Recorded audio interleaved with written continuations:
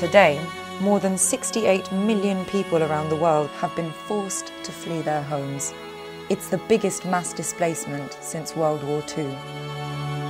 Wars are at the root of this crisis. Over the past decade, they have spread and the fighting has become more lethal. The International Crisis Group exists to prevent, mitigate or resolve these deadly conflicts. Independent, beholden to no one government or donor, we talk to all warring parties. Crisis Group analysts work in more than 40 countries. We carry out research on the front lines. Our timely reports are the gold standard of conflict analysis.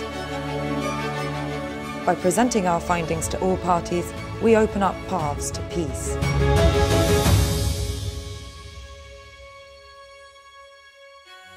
More and more, we see that governments only put band-aids on the world's open wounds.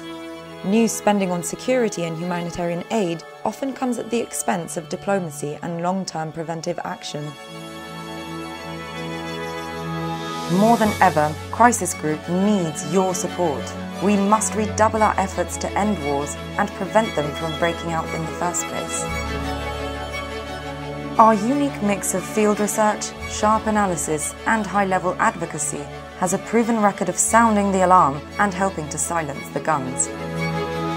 In Colombia, we championed the controversial idea of amnesties for lesser crimes in the war. It is now a cornerstone of the 2016 peace accord. In Myanmar, Crisis Group warned of the risk of violence well before the 2017 military offensive that led to the exodus of hundreds of thousands of Rohingya Muslims. In Iran, negotiators said Crisis Group was a pioneer of the ideas that led to the 2015 Iran nuclear deal. And in Nigeria, we worked to persuade the president to step down after his election defeat in 2015, avoiding new bloodshed and opening the way to a peaceful transition of power. The International Crisis Group would like to thank the governments, foundations and private philanthropists who make our mission possible. But our work is far from done.